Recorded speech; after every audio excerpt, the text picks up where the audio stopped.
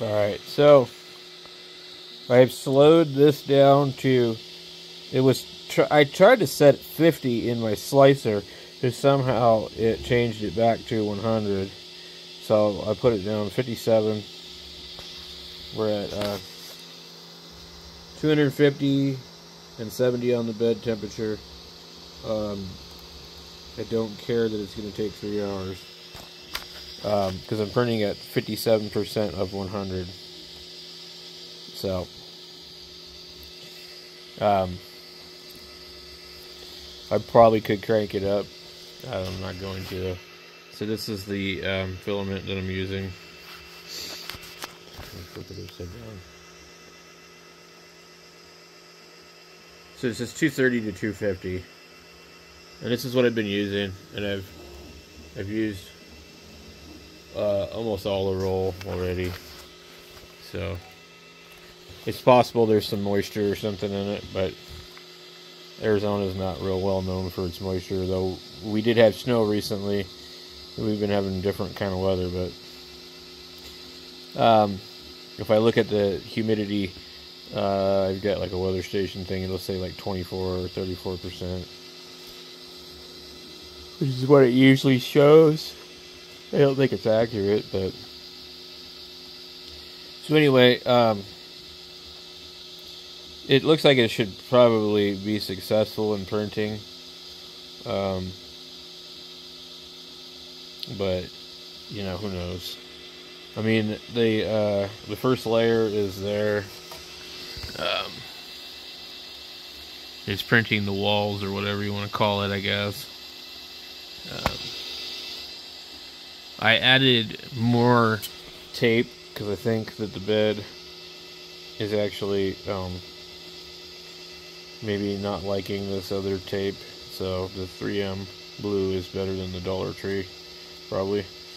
So, but then I just thought, well, I'll just add some tape rather than screw around with the Z. Hit the Z at 2.4, negative 2.4. Anyway, I'm gonna figure this damn thing out because it's not completely screwed. I mean, like, if I can't figure this out, then I'm in trouble, because there's, like, back in the day when these first came out, they were all like, you know, homebrew. And people were buying parts and putting them together looking like erector sets. So, you know, and you built your own, you'd had to figure out, you know, how to make it work. You know, this kind of reminds me of like tattooing and learning how to get a good clean line. The right depth, the right hand speed, you know, the right ink, etc., etc. So after many attempts, it might be usable. So I guess I didn't know. I mean, like, I'm handling everything, you know. I didn't realize the oil on my fingers was that serious of a deal. But you know, it probably is. And somebody commented and told me, "Oh God, you're doing that."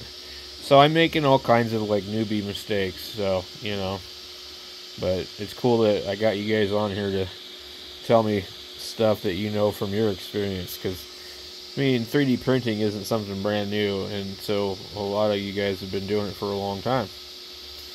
And I just started doing it last month. Or actually this month. Yeah, like, I'll have to go through my messages and see when Coastin gave me the printer. I'd say probably 2 weeks ago, maybe. Yeah. So,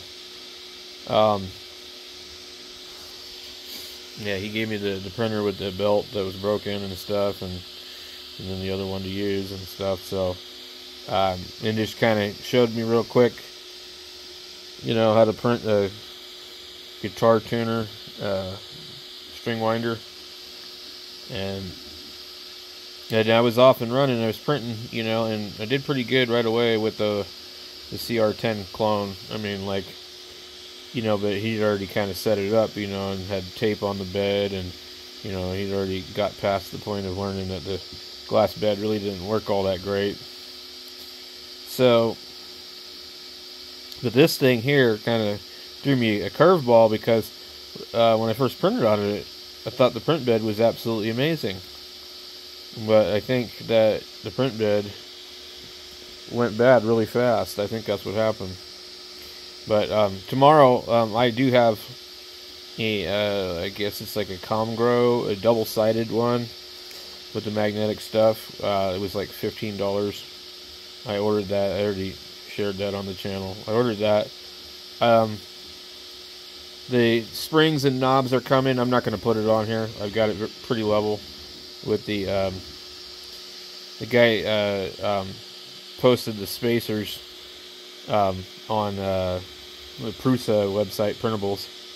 So specifically for this, if you go on Prusa's website, there are spacers. And those are those ones I printed, and I had tried quite a few times before I got it close to pretty even, you know. So that's a good idea with this printer, I think, is to do that. Because even if you, you know, let's say you drilled these things out and put the little spinners on the bottom, you'd still don't have a real easy way to put this into any kind of manual mode where you can do your paper. So, like, you'd basically need to do the auto bed leveling and see where it's at each time. That takes like 10-20 minutes. It's pretty slow. So that's the most frustrating thing for me, is like auto bed leveling isn't real fast on here. And you know, if you keep screwing it up, and you got to keep changing stuff. I mean, like this one in the front, I shimmed it 5 or 6 different times, and the same thing with the one over there. This one is up higher than the rest, so I never touched it. And then I did this one a couple times. And you know, when you go one end and the other end changes, and then the whole bed changes. So I've kind of got it, I think, where it's going to be okay. So I'm just going to walk away from this and go to bed. Come back in about 3 hours. I'm not going to turn it to speed because I want it to look nice. It's going to clip onto the side of the thing here to manage this cable. So I found that on the Printable website too. So anyway, thanks you guys for watching my stuff and bearing with me on my printer adventures, and thanks for all the comments and support.